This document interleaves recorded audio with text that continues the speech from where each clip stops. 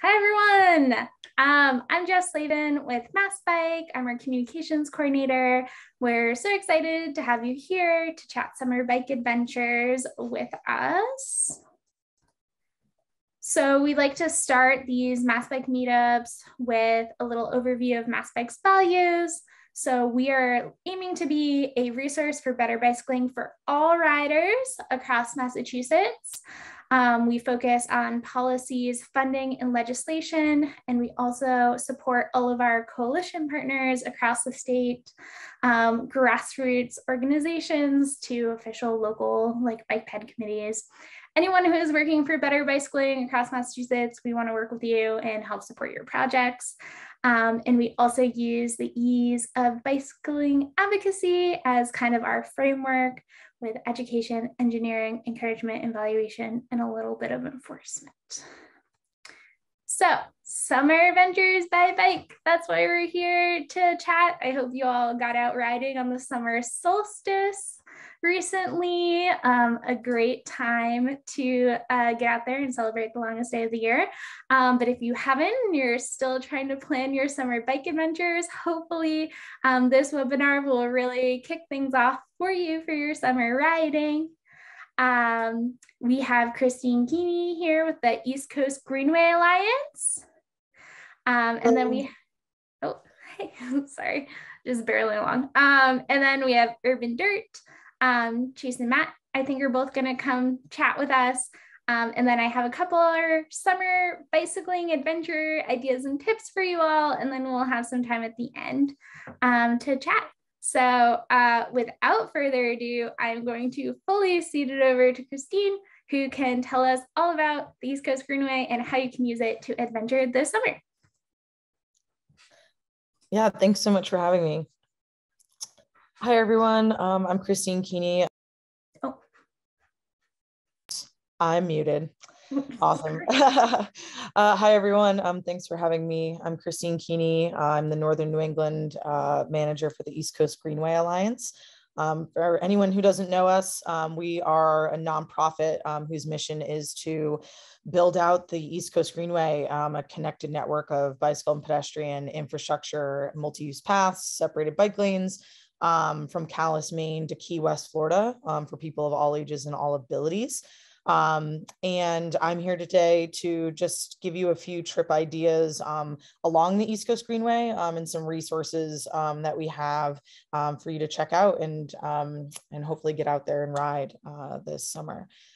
So first I wanted to talk about the Border to Boston Trail. And it is basically, it's an existing route that is fully signed as part of the East Coast Greenway. So there's wayfinding signage along this route. But it is still a combination of on-road, interim on-road, as well as off-road trails. So between Boston and the New Hampshire border, the East Coast Greenway routes you on as much off-road trail as possible to avoid traffic.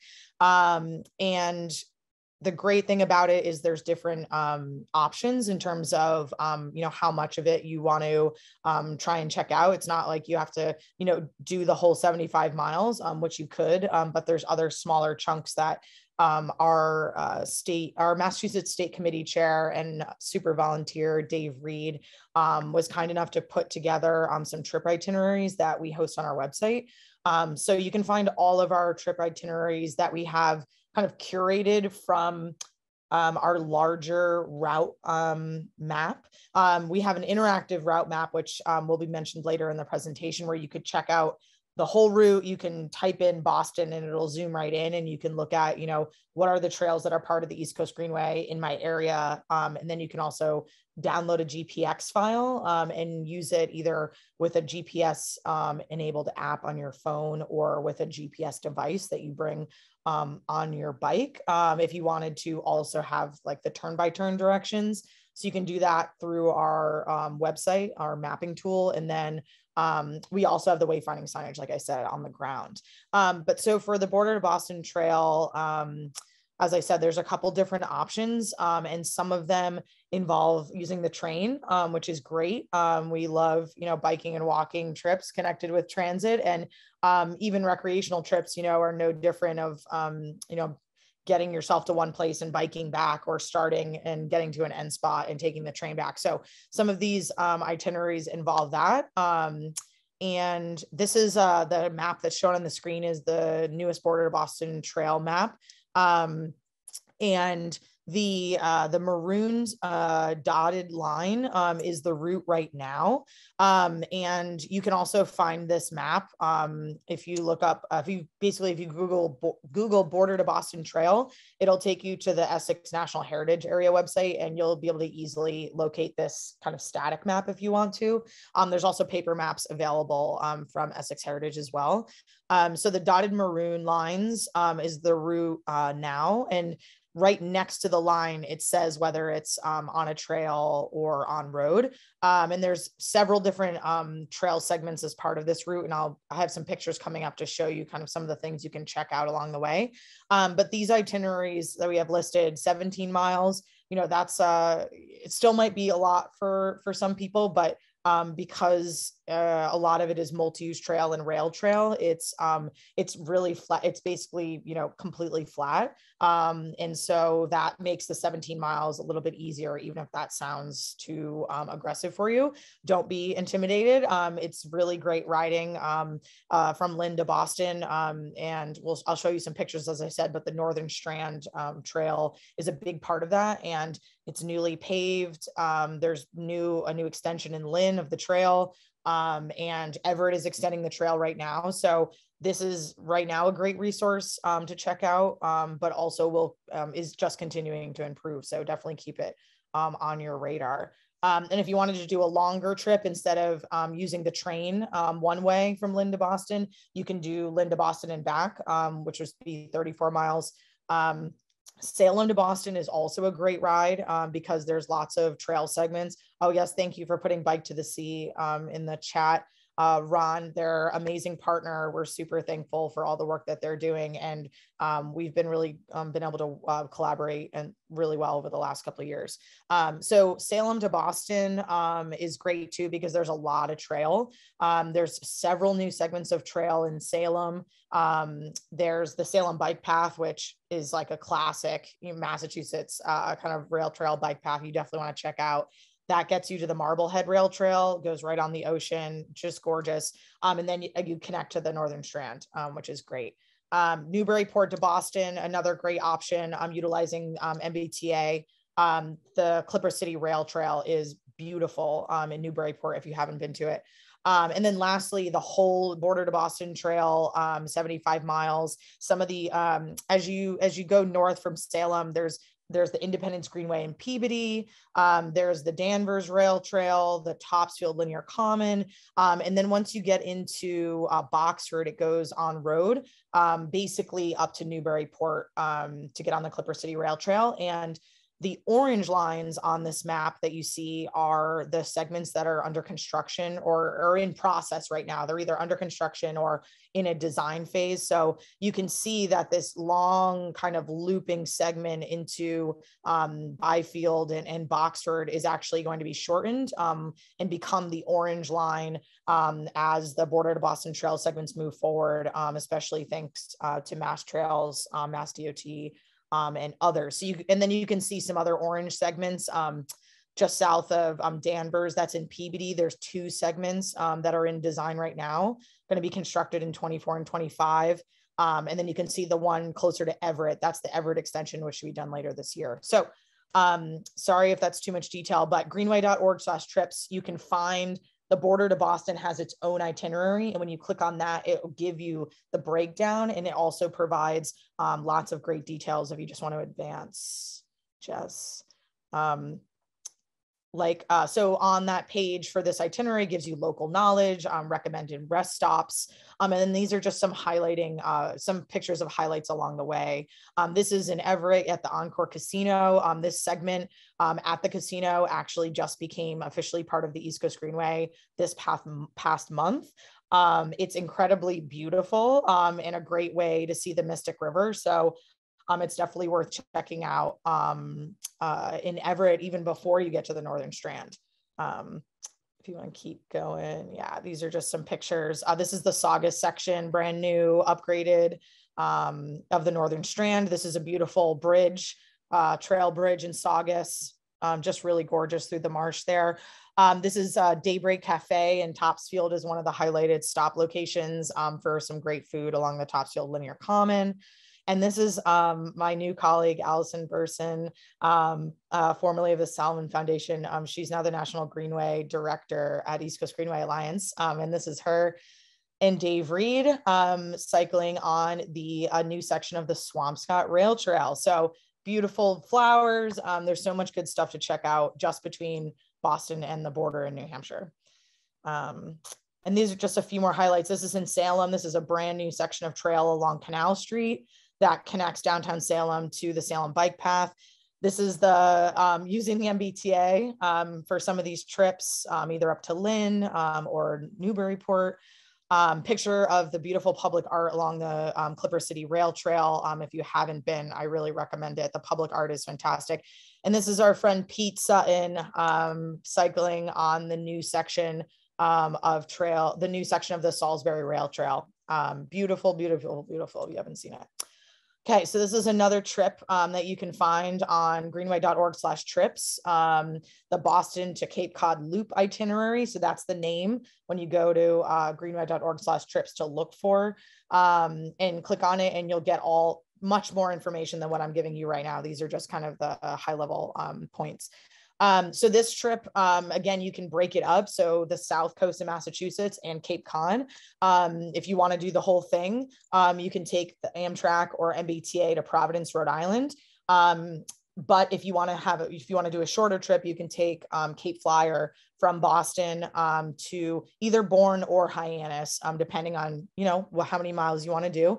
And you can use our map tool, map.greenway.org, to put in these places. So you could put in Hyannis, Mass, and then you click, yes, use this location. Then you type in Provincetown, Mass, use this location, and then it actually gives you the route. It gives you the cues. You can download the GPX file, like I said, so you can kind of mess with it in terms of like how many miles do you want to do, what trails are part of that route. So depending on what you choose, you could start in Providence and you ride all the way to Provincetown. We're going to show you some highlight pictures from when Galen and I did it a couple of years ago, and it was awesome. I honestly can't wait to do it again. And then, or you can, if your adventure is Hyannis to P-Town, which is great. And also I'd really recommend as a introductory trip. I used to do it as part of the Northeastern Outing Club. We would ride from Boston to Provincetown, and that was like my intro. It was a great intro trip. I mean, it was certainly long. So if you did just Hyannis to P-Town, the majority of it's on the Cape Cod Rail Trail, which is just, pretty much flat as a pancake, but beautiful, and access to great beaches and great state parks. So just easy, enjoyable, great trip to do. And then no matter which adventure you choose, you would take the ferry from Provincetown back to Boston. There's plenty of room for bikes. They have a huge bike rack on the front of the ferries. And it's honestly, when I've been on it, it's like full in the summer. And so that's really cool and also easy. And then you can just bike home from the ferry, hopefully, or take transit with your bike. If you just want to go forward a little bit. Yep. Bikes on the Cape Flyer. Pretty easy. Get it on there. So this is the start of Galen and I's trip. This is in Providence, Rhode Island. This is a beautiful, brand new bicycle and pedestrian only bridge that goes across the Providence River in downtown. It's much larger, like the span. And then there's some additional sections where they have for like public space and performances and stuff. So it's even more beautiful than that picture. Gotta stop at Dell's on the East Bay bike path, which goes from Providence all the way down to, I think it's Barrington. We get off of it in Warren, the East Coast Greenway, but Dell's is literally on the East Bay path. Bristol. Sorry. Thank you. Dell's is right on the East Bay bike path, and that's like classic Rhode Island. So like, what a great way to celebrate summer and ride your bike and get some Dell's. What else we got? This is Galen riding on one of the coolest pieces of bike ped infrastructure I've ever seen, which is the hurricane barrier in New Bedford. If you haven't been on it, I highly recommend it. You can see like it's up high, you get a great view. And there's also this cool kind of artwork like representing the hurricane barrier on the trail itself. This is on the Cape Cod Rail Trail, which was extended a couple of years ago, which is, again, also always getting better. Keep going. Yep. This is, yep, Galen, and at one of those really nice kiosks. I think this might be at the awesome bike roundabout on the Cape Cod Rail Trail, which is also a very cool piece of infrastructure if you haven't seen it. Galen and I just like rode around it a couple times just for fun. This is an on-road section between Wellfleet and Provincetown, but I mean, flat, super nice. There are some hills once you get off the Cape Cod Rail Trail and Wellfleet, so be advised of that if you want to go all the way to P-Town. Yeah, the Cape Cod Canal Trail. This is me and Galen on an adventure. This is not part of our route, so don't be freaked out like they're going to end up in a sand pit. But this was Galen and I doing some scouting for potential trails in the future. But it's kind of like, I just like this picture because, like, you know, it's hot, it's sandy, like we're doing something silly and like just have fun and explore and see what you can find, and you'll probably find some good stuff. So check us out at greenway.org. Our mapping tool is map.greenway.org, and I hope you have fun riding this summer. Thank you so much, Kristine. I think we had a couple questions in the chat if there's still a detour on the East Bay Trail. I don't believe so, although the detour, oh no, actually there might be. I'm not sure if that is actually off of, like, because the East Coast Greenway gets off of the East Bay bike path to head towards Massachusetts. So the East Bay bike path continues south. And I think the detour that you're talking about is actually south of where we route off in Warren. And I do believe that detour might still be in place because I know there's like a problem, and it's like, which jurisdiction is going to fix it, the city or the DOT. And so I do think there is still a detour, but it's not part of the East Coast Greenway route. Awesome, thanks. And then Ron is asking if there's a good way to get to New Bedford other than bike all the way there. And Ron, let us hope that the MBTA continues to their planned expansion with the commuter rail. But the South Coast Rail is happening, and I work a lot with New Bedford and other communities on the South Coast, and they're in full mode to plan out the stations and also thinking about the bike ped connections, which is really, really, really nice, of like having that ability and being proactive to plan that out. And part of it is thinking about how to connect to the regional South Coast Bikeway.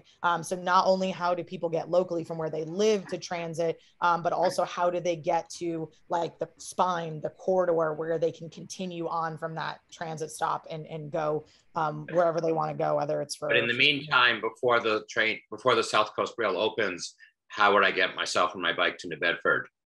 Yeah, that's a good question. How do you do it? So in this case, our what I was recommending is starting in Providence and going through New Bedford and continuing. Okay. And so I guess I don't necessarily have a good answer to how you could get you and your bike to New Bedford before the rail is open if you wanted to go directly there and not utilize a car. And maybe someone else might have a suggestion, but yeah, our route basically, if you go to map.greenway.org, you can see, exactly where it is and see kind of where it starts and where it goes through. But yeah, sorry, I don't have a better answer for New Bedford, but hopefully soon. I hope it's soon so I can get down there too with just using the train, because I live in Maine and I work with communities on the South Coast, and there's times where I need to go down there, and man, would I rather take the train than to have to drive from Maine. There's a bus called DATCO that goes to New Bedford, but they just, in the last 2 years, they removed almost all their weekend service. Oh, okay. Dang. If you drive a car, you can park at Pope Island. It's in New Bedford. Interesting. If there's it's right near the swing bridge. You know the swing bridge is? There's a swing bridge that's let the boat traffic go through. Oh, yeah, I think I know what you're talking There's a about. pretty large parking lot there. Gotcha. Awesome. That is helpful to know. Thanks, Richard, for that input for the parking. Hopefully the MBTA will move fast and we can get some trains down there soon.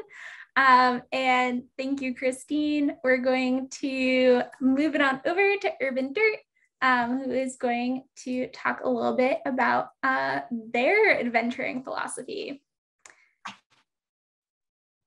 Sweet, thanks, Jess. Hi, everyone. My name is Chase Duffin. Myself and my buddy Matt Cheek here are here to talk to you today about Urban Dirt. Thank you for having us. So Urban Dirt is really about riding bikes in all of our city's backyards. And so what we focused on in 2020 was kind of building an organization that is primarily focused on single day routes, off-road routes that you can get to from metro areas. So a key tenet of that is not having to drive a car. A lot of traditional New England mountain biking, kind of relies on that. But what we found is that there are, large swaths of off-road riding that you can get to from the city, whether that's riding out there yourself or, taking a variety of transit options. So the MBTA is a great place to start there. So I talked a little bit about that route library building. As you can see here on the screen, we've got a nice collection of routes out of the Metro Boston area. They range from about 15 all the way up to like 70 or 80 miles. But the goal is to have them accomplishable in a certain day and kind of, have a challenge for everyone, right? Make sure that everyone can get the kind of riding that they want in. In New England and especially in the Boston area, gravel is really, really difficult to find. Certainly one of our more fun surfaces to ride on, but what we find is that there's a lot of more traditional mountain biking terrain, so rocks, roots, single track, and that sort of thing.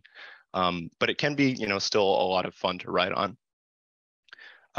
In terms of bikes, like one of the missions is to make it accessible to people with bikes that they already have. So a lot of us started doing this off-road riding with fully rigid bikes. With anywhere from 42 to 2.2 inch tire, 42 millimeter to 2.2 inch tires. But again, the goal is to make it accessible. And so we are, trying to design the routes and map out the terrain in such a way that really allows you to come to it with whatever bike you currently have, with the exception of, maybe really narrow tired road bikes. And so, as you can see on the left side, we've got 6 urban areas that we've started in the US and 1 international in Lyon, France. And we're looking to expand those. We call the locales hubs, naturally. And yeah, so far we've got a pretty good network in the US, certainly looking to expand that as well. Could you go to the next slide? Thank you, Jess. So these are some photos that we've collected over the past couple of years of people riding urban dirt routes. Some of you might recognize some of the ones local to Boston, namely that water tower that Keely's on in the bottom left there. But a lot of these, some of these are from New England, some are from the West Coast. But generally, you can see there's smiles on everyone's faces there. It's another one of the goals is joy, right? And finding that joy in off-road riding. One of the things I think that I've observed and that many urban dirt riders have observed is that the stress levels when you're in the woods versus on the road are just, far apart. And, we found a lot of enjoyment in exploring the, often forgotten or, hidden areas from hidden natural areas from our cities. Next slide, please. And I'll hand it over to Matt to talk a little bit about School of Dirt, which is another recent initiative. Hey, folks. Can everyone hear me? Yep. Great. So last year we were graced with a grant to start outdoor education for youth in the city.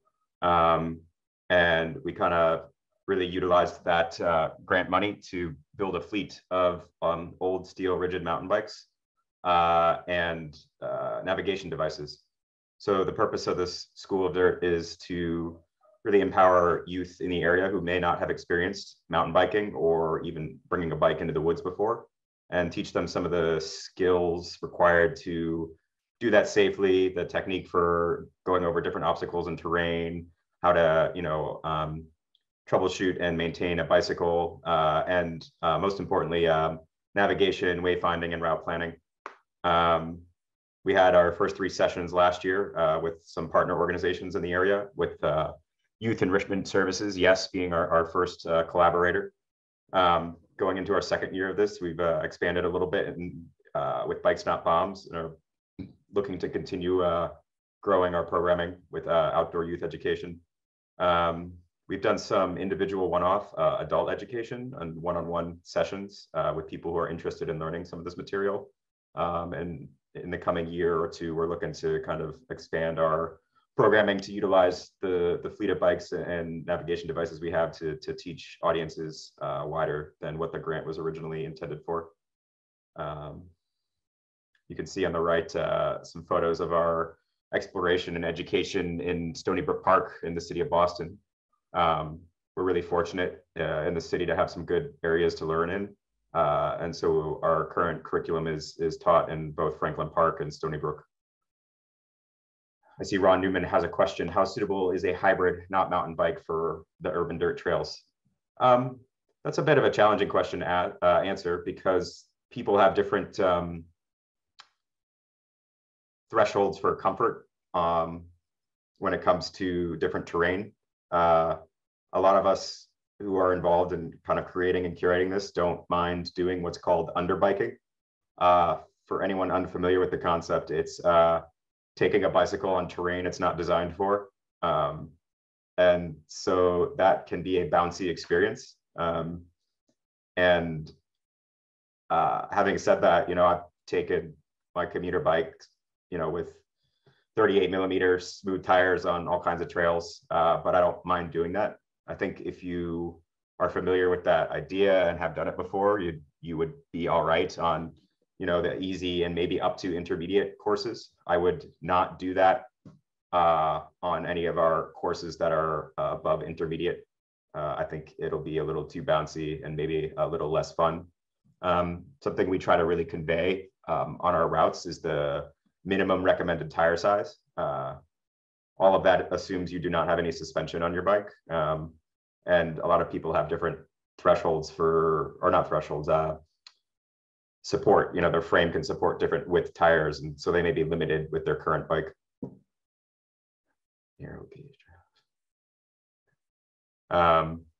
Next slide, I guess. So these are all happy faces from Stony Brook and Franklin Park, and some examples of the kinds of terrain that our courses have. These are actually good pictures. These are good pictures of the types of terrain in some of our easy, novice to intermediate routes. And if this looks like something that you would feel comfortable doing on a hybrid bike, you're more than welcome to embark on that. And I know we've both done rides on this and city commuter bikes. Next slide. Thank you. So just talking a little bit about what we're focused on this year, kind of our trail map, as it were. So obviously one of the things that we want to get into more, and part of the reason why we're here today, is more active community engagement. And so that means talking to folks like you, but also, inviting other riders that we meet while we're out. And, really getting more engaged in some of the partnership building as well with other organizations. So, Kristine, it was really nice to hear more about the Greenway. I'd love to talk with you about, other ways we can get involved. And certainly there's a ton of, there's a plethora of bike organizations throughout Massachusetts that, aren't specifically focused on road riding. And I think there's a lot of room for cross collaboration there and growth, and we're trying to find new ways to engage. Another effort that we want to focus on is being more inclusive and growing our diversity. So I know there's a lot of cycling historically has been a pretty difficult to approach sport, and a lot of people don't have the resources to get into it. And so part of the mission of School of Dirt is to approach those communities who don't necessarily have that access and make it more accessible. There's lots of other ways that we can do that as well, and we have an eye to that this year for sure. Again, Matt talked about expanding our School of Dirt, so focusing on a more formalized curriculum where people can track their progress, get achievements for completing certain levels of the programming. We also are considering ways that we could introduce bike packing to folks through this medium as well. And then, as Matt mentioned, widening the audience and making it more available to adults who want to learn off-road skills as well. Another thing that we really want to get more involved in is pulling in contributions from community members. We've had a handful of routes that have been contributed so far, but certainly we want to make this a community effort and curate, publish, and kind of evangelize the routes that you all know and love as well, off-road riding. So do send us those. We'd be happy to put them on our site with your name and share them with the rest of the community. We're also thinking about doing more formal events, so having planned group rides that folks can come and attend, meet us and meet other like-minded individuals and get out and ride together. And we're also targeting, we're pushing for our 501c3 status. We're a registered nonprofit in Massachusetts, but obviously that federal recognition comes with a lot of benefits. And I think really is core to our mission. So. And Matt, to cap us off. Yeah, if any of this sounds like something you might enjoy, I recommend visiting our website, urbandirt.org. Should be pretty easy to find the Boston hub from there. The map and the list of routes are great ways to see, which direction you might want to go from home if you are in the city area. Some of our routes are accessible by train or start and end at commuter rails. Other ways to get involved are to become a member on our Patreon for $1 a month. That gets you access to our Slack and some other membership perks like swag. We don't really, it's not a source of income for us more than, keeping the website hosted.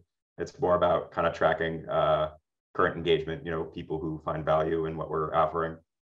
As Chase mentioned, there's a forum to submit routes that you think meet the mission and the criteria and vision of what we're trying to do in the area.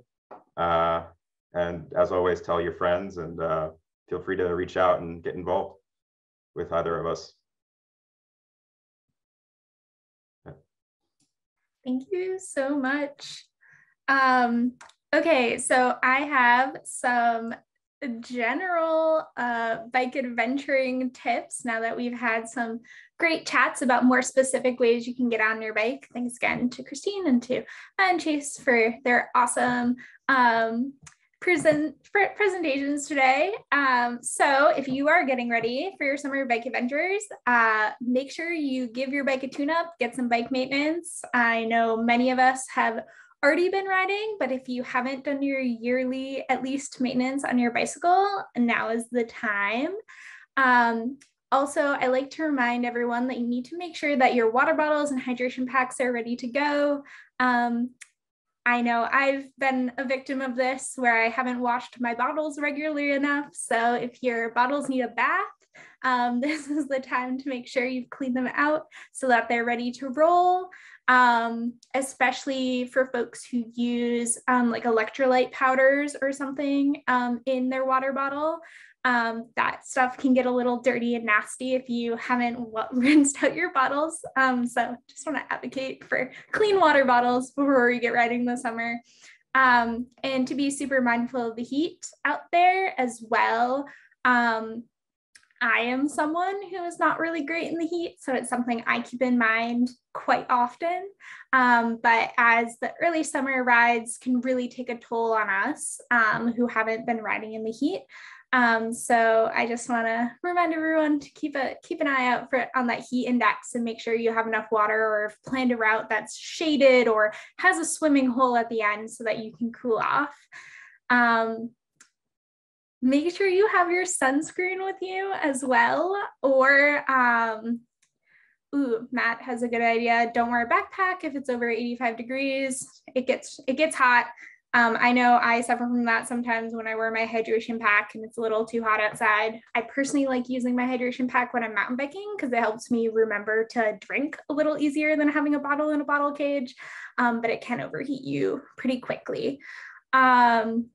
Yeah, wearing sunscreen, I recommend. I'm an exceptionally sunburn prone human, but all of us can benefit from some sun protection. There's also some really great, like lightweight, long sleeved gear out there that you can wear when you're riding. If remembering to reapply your sunscreen is hard for you. I have a couple of UPF 50 shirts that are awesome. I also highly recommend finding some riding buddies. So many local shops have group rides. I would recommend stopping by your local shop's group ride if that feels comfy to you, and find some people to ride with. And then the number one bike adventure tip I have is to have fun. Our bikes are a source of joy, and that's kind of what our summer riding wants to be. So I have some other like small ideas for us all, and then we can share at the end.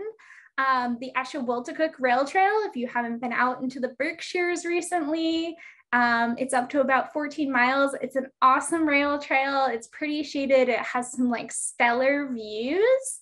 And my pro tip is that if you bring cash, you can stop at Diane's Twist in Cheshire. They have really great soft serve ice cream there, and it's a really fun stop. I was just out there a couple weeks ago. There was a really cool dance performance along the trail where you could stop. It was very cool. Best way to get a bike to Pittsfield right now. Let us hope the East-West Rail continues as well. If you want to get I meant this year. I don't have a great suggestion for you this year, Ron, unfortunately. That is one of the downsides to Western Mass at the moment, is public transportation get all the way out there. I'm not 100% sure on that.